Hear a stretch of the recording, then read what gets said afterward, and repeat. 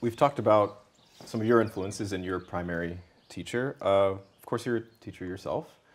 And I have a couple students here, in a way, to ask you a couple of questions. Okay. So maybe it won't be the most direct, as they won't immediately be hearing your feedback or advice, but through the power of editing and communication, we'll send them your answers. Okay. And well, here's the first. Oh, Louis. Here's Louis. Also, has done some wonderful lessons for us on tone bass as well. On Brahms he's an angel, and he's the most amazing talent. Oh. Well, he wants a little help. Let's see. Hi, Manny. It's so nice to see you. I hope you're well. You know, I have such great memories from our lessons together, especially on Beethoven's fourth concerto.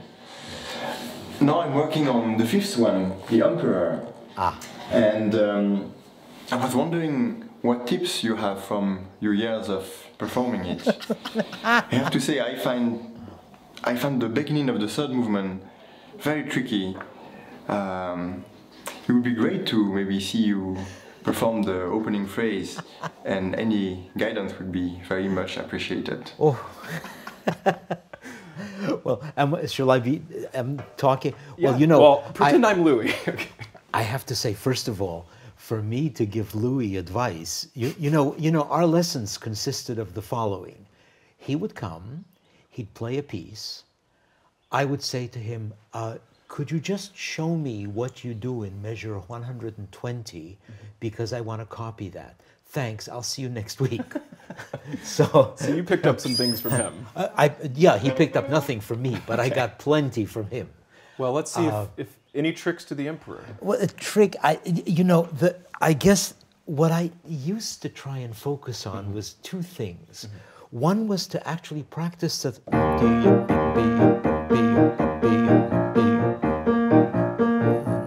To practice that alone, because what Sasha was saying to you, waltz or dance, but the idea is to get a kind of the dance quality. But then, if there's a way of and that I picked up from Fleischer, because I got to play this piece with him conducting, and he said one of the things you can think about is when the note is long, and then play as late as possible. So,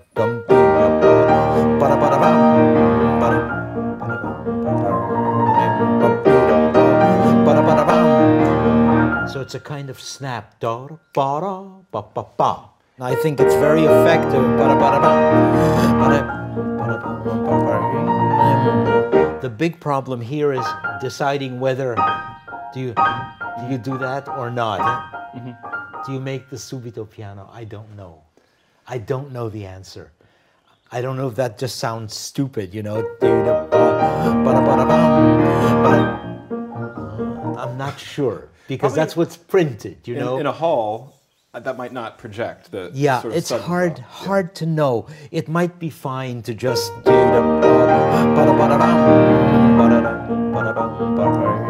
just straightforward.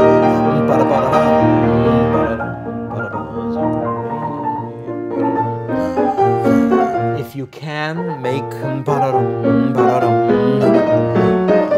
the rest. That's another thing.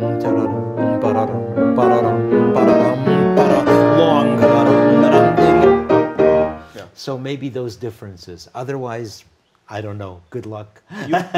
Just before that, you have a vision for the transition. Well, this is just my idea. Yeah, what you is know it? that when you end of the slow movement, and then they drop to with the horns playing the long note, and then instead of the pianist doing this, that you actually hear another piano off stage, and the pianist here just sits and listens to it. Maybe Louis could be that pianist off stage. Well, actually, I should be that pianist, and he should be this pianist. So, But oh, how nice to see him. That's great. The other thing about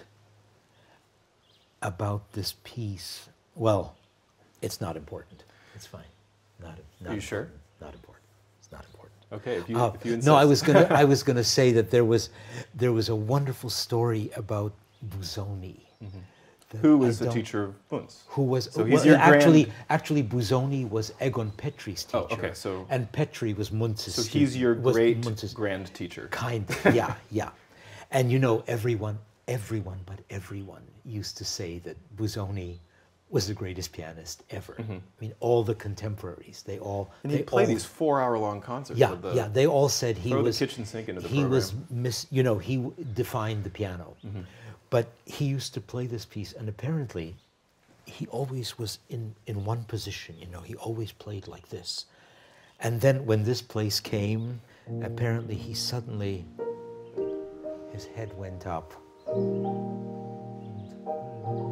know, that was the only time. After 30 minutes, he finally... that he suddenly, you know, it was, must have been quite effective to see that. Do you ever, when you're performing, feel like your body language could be, do you ever have a strategic body language moments where you're like, I could do, or are you not that kind of a showman? I don't have that. I don't think about it, but I do think about trying to concentrate. I mean, I feel that if I concentrate somehow, whatever is natural to me, I don't look up and I don't shake my head. I noticed that you're here. Yeah. And rather like Horowitz, it's still. But I think there is a way, there's a quality of concentration that if you're concentrated somehow, Pollini was one of the great exponents of that. You know, when he played the Hammerklavier, you didn't focus on details so much. And you know, he plays in a very straightforward way. Yeah. Can be cold sometimes. Well, you could say that, but you know, you could take any 4 bars of a Pollini performance and say, oh, I like so much more the way this guy does it.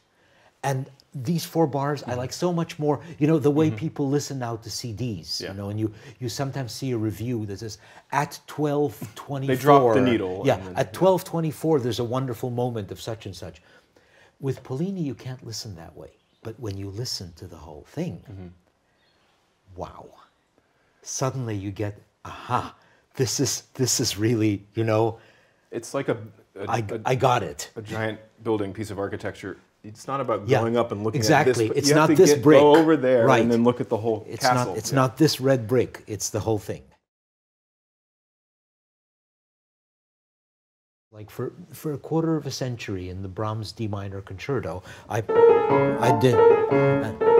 missed that note half the time.